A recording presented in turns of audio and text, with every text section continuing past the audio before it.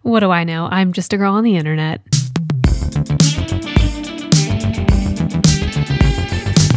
Welcome or welcome back. If this is the first episode of mine you're ever seeing, might I advise you to go listen to some other episodes because this one is going to be a little different, okay? Usually on this podcast, I try to bring a little self-help, a little big sis energy, talking about life, about our problems, about ways we can better ourselves, tips, tricks, life advice. You get the vibes. I don't know, guys. We just need to have like a quick office meeting. Everyone in my office, lock the door, check your calendar. I have no advice to give in this episode. I have nothing inspirational to say. This is merely we're hanging out, we're chatting. I've got some stuff to tell you, and I feel like only you guys would care about this. Realistically, could I be telling my friends? Absolutely. Will I project it to the internet? 100%. Grab a snack, get comfortable, and let's discuss. Non-sponsored beverage of the pod, an Olipop, strawberry vanilla, a flavor that can do no wrong. I met the man of my dreams on an airplane this past weekend. There, I said it. Okay, I met my soulmate on an airplane, and I will never see him again. What is all this about? First of all, let's talk about how the universe doesn't ever want me to be happy or in a relationship. The amount of times in my life I have met a man and they have been so lovely and they have checked all the boxes for me just for them to not live here, to be from out of town, to be in another relationship. And on that one, I will preface, if they're in another relationship, I've simply met them, chatted with them, and then moved on. There was never anything more than that, because obviously if they're in a relationship, I'm not trying to be a homewrecker. But you can also talk to someone who's in a relationship and be like, wow, this person is amazing, checking all my boxes. And then, of course, they either show the wedding ring or they'll just say, hey, I'm in a relationship. I leave it at that. I'm not a homewrecker, for the record. But I am not kidding when I say I have met a handful of really lovely men, and timing-wise, location-wise, fill in the blank, life, whatever, it just doesn't work out. I don't know what kind of cruel joke that is. I have no idea. I have a whole podcast episode about right place, wrong time, or right person, wrong time, or something like that. Oh my God. This is that to a T. This is pretty much that. A week or so ago, I was in Dallas, Texas. I got to go to an event with the brand Olive and June, which they are a lovely little nail polish, stick-on nail brand. I would love to talk more about the event at the end of the episode, but right now we're talking about man on the plane, okay? I have an absolutely lovely weekend at the brand event. I had so much fun. I met so many lovely people. I met a few subscribers. It was just so much fun. Got to stay in this lovely hotel, the Statler in Dallas. Just beautiful place. So I'm traveling home on a Tuesday. My flight was, I think, later in the afternoon, like maybe 3 o'clock or so, that I'm leaving Dallas, flying back to Charlotte. One thing about me when I'm flying is that I will always be the last to board. I don't care. I love getting to an airport as early as possible. I know the whole 2-hour rule is kind of more for international flights, but best believe if I am flying domestically, I'm still going to be at the airport 1 to 2 hours early. Why? First of all, I want to make sure the gate exists. Second of all, I want to get a coffee and I want to sit and I want to people watch. Third, I might get a cocktail. 4, I might get a snack. Okay, I just like to people watch and go sit somewhere and just be inside the airport. That is one place I will not run late to, is an airport or catching a flight. I will sit and have all this leisure time, but I will also be the last to board the plane. 100%. You can catch me dead standing when the plane lands on the tarmac and being the first in line to board the plane. I don't care if I'm flying first class or not. I will be the last to board the plane, or in the last 10 people or so. Because why would I get on the plane in that group 1, group 2, just to sit? Like what? Like that is the worst. I would rather be standing, stretching my legs, getting ready to go at the gate until they do that final boarding call. And then I'm like, that's me. That is me. This is important to the story only because when I get on the plane, obviously it's full. I'm walking down the aisle. Every single seat is taken. They already told us it was like a super full flight, whatever. And I get a good glimpse at my seat. I grabbed a window seat. I could see it back there. And in the middle seat is this very tall, very handsome man in the middle seat. It's like an older woman, this man, and then my empty seat. And I'm like, oh, okay. Period. Okay, like I'm excited. Usually my seat on a plane is next to a screaming child without fail. Or I'm next to some like creepy older man who like man spreads his legs or accidentally touches me on the flight or smells like they haven't showered in 6 months. That's usually what I get on an airplane. I never have good luck flying ever. I mean, good luck in the sense of like the flight is fine, everything is fine. But in terms of like who I sit next to, I never have a nice story to tell, except for this time.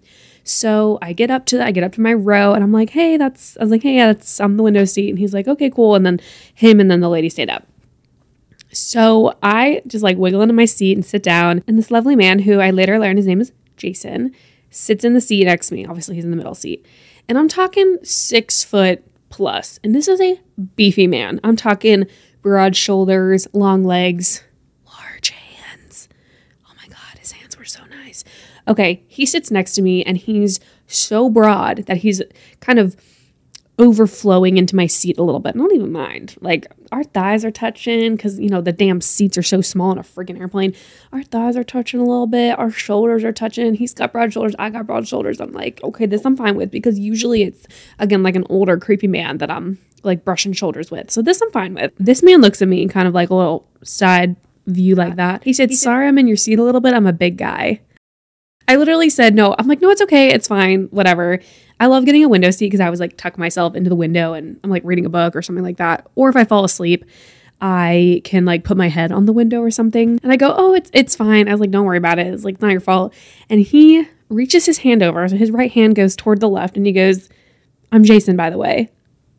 And I was like, this is about to be a meet cute. This is so cute. So I reach my left hand over and then it's his right hand, my left hand, and it's like an awkward, and then I like kind of like show my right hand and then it's like an awkward, like, well, we're so close. So we kind of do this little awkward like hand exchange thing where we're just like, oh.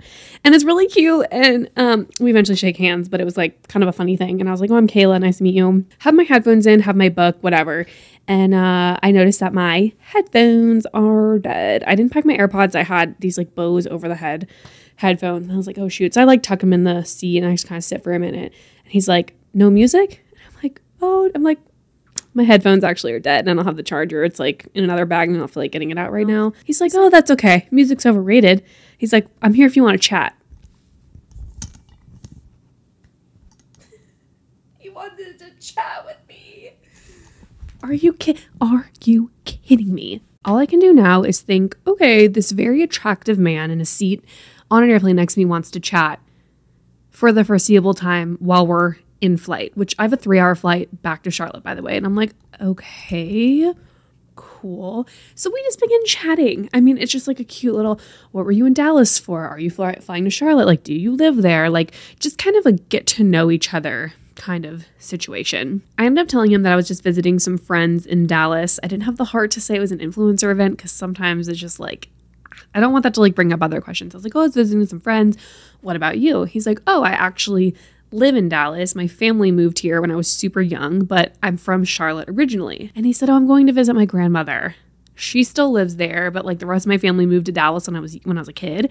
And my family doesn't visit her a lot. So I like to make an effort to visit her a few times a year. This beautiful late 20-year-old man visiting his grandmother for the weekend. For the week, actually. He said he was going to work remotely and go see her and just spend time with her. Oh my God. And then he went to show me a photo of her on his phone. He like unlocked his phone. Obviously, we're like airplane mode, whatever. And when he unlocks his phone, what is his screensaver other than a photo of his cat? A photo of his cat. The man has a cat. The cat's name was Socks. I'm literally, that was going to be it for me. He literally had a cat, black and white cat named Socks. Oh yeah. Yeah, that'll do it for me right there. That's going to do it for me right there. Thank you, sir. Thank you, sir. Okay. So immediately he unlocks his phone. I'm like, is that your cat? And he's like, yeah, this is my cat. Her name is Socks. Hi, I'm in love with you. I'm sorry. So then I get my phone out and then I show him photos of Daphne and I'm like, this is my cat. And then we're talking about our cats for the next 5 minutes. Hi, this is the best meet cute I've ever had in my entire life. Someone write a book about this. Oh, I could keep screaming. So we're talking about our cats for a few minutes. And then we talk about like how cats are actually superior to dogs. People that hate cats just don't know boundaries. Cats are self-sufficient, blah, blah, blah. Like all the things I say all the time about cats, he is saying as well. He shows me a few photos of him and his grandma, and then he shows me photos of his family, which I didn't even ask to see. But he's like, oh, I just like love my family so much. Like, I really wish we still lived in Charlotte. But, you know, we like moved here when I was younger because my dad and his job and blah, blah, blah. And I'm just like, oh my God. So if you lived in Charlotte, you might actually be soulmates. This might actually be something. So we keep chatting. We're talking about work, life, like where we grew up, things like that. I asked him about what it was like living in Dallas, like if he had any memory of living in Charlotte. We are just two pals chatting here on the plane. The best part about all of this is he has this banter that is so hot. And one thing about me, if you're going to flirt with me, if we're going to have like anything going on here, you got to have some banter. You got to be like quick on your feet. You got to be like making little jokes or even like tiny little insults that are like banter. Like, I'm not saying I want to be insulted, but like we love some banter going on. And his banter was top tier. He was making little like banter jokes about my height because he was like 6 foot plus and I'm only 5'4", contrary to popular belief because people on the internet think I'm way taller. He was like making jokes about my height, about like me trying to like grab something, or I was like trying to change like the AC button that's on the plane, and I was like trying to reach it and like get it right, and I kind of did it like 3 or 4 times to get it right, and then he reaches over and does it for me. He reaches up and changes where the air is going for me until it's hitting me perfectly.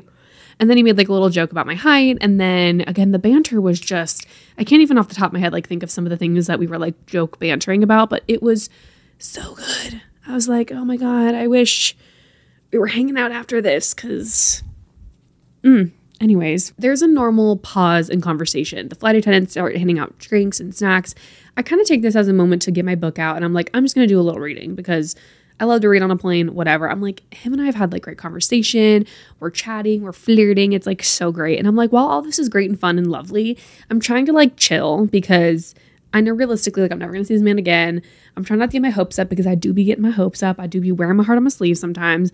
And I'm just like, whatever, like we'll just have a normal break and like see what happens. So I start reading my book. I was reading for a little while, nothing exciting there. And then probably like 30 minutes, 45 minutes later, I put my book away and then I just take a little nap, a little close my eyes. So I usually like cross my arms like this and like lean my head back into the seat, like the headrest, or I'll like lean my head onto the window. I was doing one of those sleeps where you're like asleep and your head bops forward and then you like pick it back up. So after I bop my head down like 4 times, can't keep control of my head and neck, I decide, okay, the nap's not happening. I get my book back out. I start reading my book again.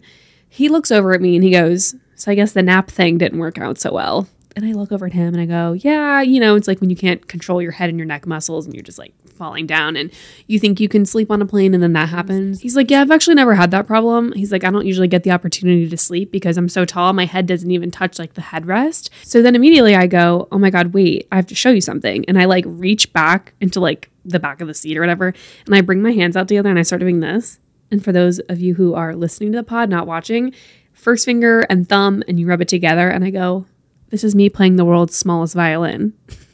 And so then we're just giggling at each other. And then he goes, for what it's worth, I've heard it's pretty comfortable. And again, for those of you who aren't watching the video, he taps his shoulder and goes, for what it's worth, I've heard it's pretty comfortable. This man just indirectly told me I could nap on his shoulder mid-flight. I'm not kidding. I feel like I was being punked because this is the type of shit that happens to me and no one ever believes me because I can't get a freaking date to save my life in real life and normal day-to-day activities on a freaking dating app. I mean, I can. They just end up being terrible or problematic or they stand me up or whatever. Meanwhile, I have McDreamy on an airplane who is flirting with me the whole flight and for what? And for the universe to just tear us apart afterwards. for me to never see this man again. I do not understand. I don't understand. I think this was someone that was sent by the government, forced to sit next to me on a plane and make me feel special for 3 hours. And that was it. So I'm dealing with that. I've got little butterflies in my stomach and I'm just like, this man right now is just, I don't know what I did to deserve it. I don't know why I get the tease of a nice man only to be left alone at the end. So as the end of the flight is nearing, I get my book out again. I'm catching the last little bit of sunlight that's peeking through my window. Mind you, I'm just going to keep reading until it's pitch black and I can't see anymore because I'm not really a fan of the overhead reading lights on planes. I feel like if the plane is vibey and quiet and dark, like just flicking that light on, it's so bright and obnoxious. And I get it. Like some people love to use it and they read on planes or they're older and they need that light. And that's fine. But it's not like my go-to thing. I don't really love to turn the light on. But I'm like, again, scrunched against the window and I'm just like really into the book. And the book is actually really good. So I'm like flipping through the pages and I'm like, I'm trying to keep reading until I like physically cannot see anymore. And as I'm reading, all of a sudden, my overhead light is on. My overhead reading light is turned on. And who does this other than Mr. 6'3" next to me? He turns on my reading light, not even his reading light or whatever. He turns mine on.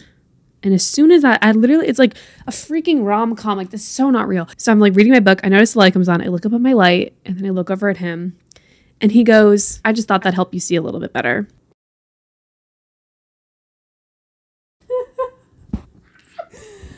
Oh my God, when a man does a small, nice gesture for me, I'm like, okay, so you're in love with me. So you're in love with me. That's what I'm getting from this. I thanked him for turning on the light and he responds with, yeah, I watched you get closer and closer to the window as possible and I knew you were having a hard time. So I figured I would just make your life a little bit easier. Oh, so you were watching me. Oh, okay, so you were staring at me the whole time. Okay, great. Okay, cool. And mind you, the whole time that we were on this flight, this man is so large. He is trying his hardest to like squeeze his body in. And he has like the little tray table down the whole time. And this is what he does. Let me show you what he does with his hands. If you're not watching the video version, you're missing out. But this is what he does with his hands like half of the flight. So he has a little phone in the phone holder. And then he has the tray down. And this is what he's doing to try to make himself smaller and fit in the seat.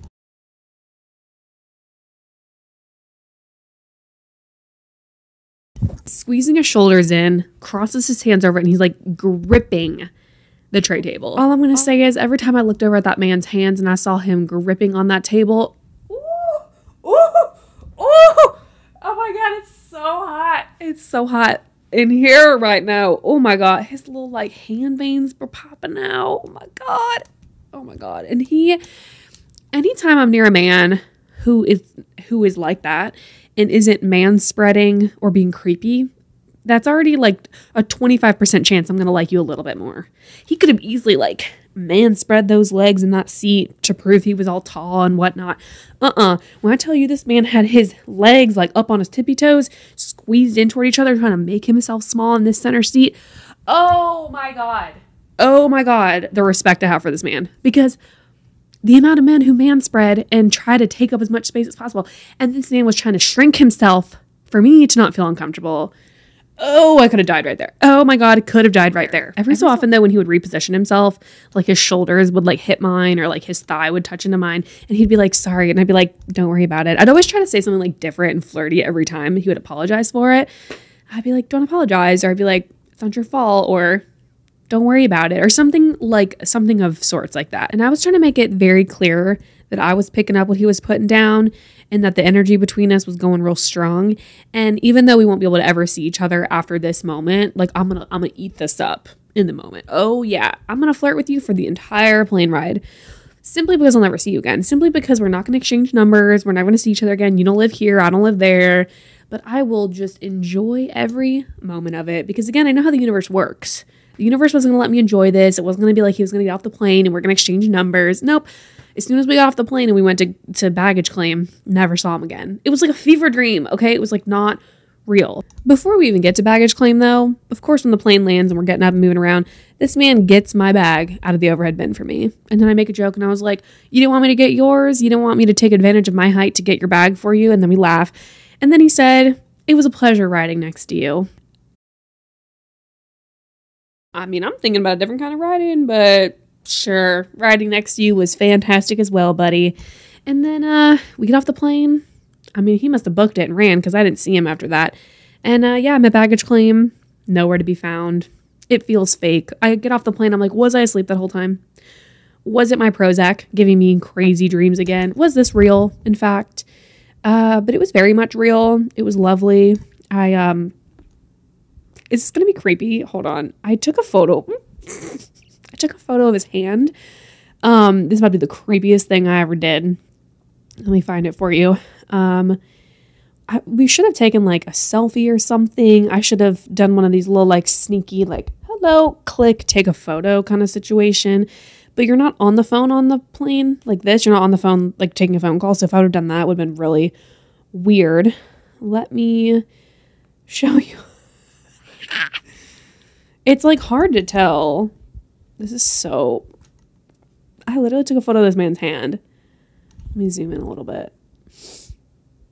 And at this point, this photo, you can tell that the reading light was on. This man's hand.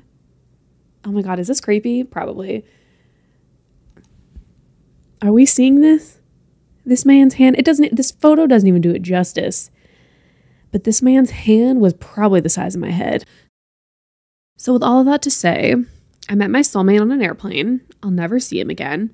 Jason from Dallas, Texas. If you were on a flight to Charlotte, American Airlines, and you're watching Girl on the internet, hit me up. Just come on now. You're visiting your grandma. I can give you a place to stay. I mean, yeah, could I have gotten his number? Sure. Could we have exchanged? But there was a reason we didn't exchange numbers, you know? And honestly, if he was dating somebody, ooh, that's going to suck real bad. But there was a reason we didn't exchange numbers. It just didn't, I don't know, I knew in my head, I was like, if I exchange numbers, I'm never going to see this guy again. Like, I'm not traveling to Dallas for a man. There was just some kind of like unwritten, unspoken rule where we just did not exchange numbers. We're like, let's just be flirty on a flight for 3 hours and then we'll just never talk again. It just kind of felt right to not exchange numbers because I thought about it for a minute. I was like, do I give this guy my number? Like, what's happening here? But then I was like, no, like, he's here for his grandma. He's going to go back to Dallas. He could have a girlfriend. Like, I don't even know. He didn't have a wedding ring on. So, and also I was thinking to myself, this man is so big. I was like, either why didn't you sit in the aisle or get like a first class seat? Because he really was too big for a commercial airline seat. Like like what's the big and tall section at like a men's store? He was definitely big and tall. That is pretty much the summary of the flight. And how the universe is really cruel to me specifically. Because again, can I have that interaction in person with a man here in Charlotte? No. Not even close. But am I going to have that with a random stranger on an airplane? 100%. Who I'm never going to see again? 100%. And I can name like 5 other men I've ever met with very similar stories like that. So I don't know what kind of joke the universe is playing on me. I don't know what this means. I hope he told his grandma about me. Better yet, I hope he told Socks about me. I hope he got home and he's petting his little cat and he told Socks, his little cat, about me. And honestly, the event was great too, but I feel like no one even cares about that at this point. So that's how my weekend was. And on top of it, I got to go to Dallas for an influencer event where Olive and June did this like crossover collab with Colleen Hoover because Colleen Hoover's book covers are always very beautiful and springy and colorful and floral. So they just kind of did a collab because the CEO of Olive and June is a big fan of Colleen Hoover. Colleen Hoover found Olive and June at Target. So they just kind of like did a collab together and the nail polish colors are beautiful. The press-ons are beautiful. The whole event was lovely. It was a really, really good time. There were so many fun DIY stations, creating your own bookmarks. There was a little flower shop where you got to create your own bouquet. We got these cute tote bags. We got a bunch of like PR and swag. We got like so many little press-on nails. The whole event was so much fun. And also just hearing the CEO of Olive and June speak, it really just inspired me. Her name is Sarah Gibson Tuttle, or SGT. She spoke at the event and I just felt like really empowered and inspired to hear like a woman CEO talk about her business and her brand and where it started from and where it came to be and her vision and her thought about it. Because even with like little stuff like my social media, my podcast and my YouTube, like I always think in a way that's like me building my own brand. So just to hear like really successful women talk about their story and their process of how they've made it this far, it was just really inspiring. So that was really cool. Then we got to hear Colleen speak and we did a little panel. We got to have free drinks and snacks and I met a couple of girls there that were in the Dallas area. I also met a few subscribers. I had just a lovely, lovely time. The event itself was so fun. And then to top it off, I had a lovely flight home where I met the man of my dreams. And then I woke up from that dream, essentially. Then I landed in Charlotte, and then I had to go back to normal life. And then try to tell people about this experience. And then I was like, well, I got to come film a podcast episode and tell people about it, because what do I do now? What do I do now? I think that's going to be it for me, though, for this episode. I didn't think I could talk about a man for this long, but alas, here we are. I just had to tell you about my little meet cute, because I don't get those very often, and a win is a win, okay? We're going to celebrate the little meet cute, and all will be well in the world. Before I leave you completely, I haven't forgotten our random fun fact. The Louvre in Paris, France is the world's most visited museum. Roughly 10 million people visit every year. That's crazy. I've actually never been to the Louvre. I've never been to Paris, but maybe eventually. With that being said, thank you so much for listening to this week's episode. Make sure you go easy on yourself. And if you've ever had a meet cute experience, or you've ever been in a situation like me where you met somebody and it was lovely and then you never saw them again, my heart goes out to you. Truly, my heart goes out to you. It'll be okay. We're going to find our people someday. That's all I have to say. Love you the most. See you next week with a new episode. Bye, friends.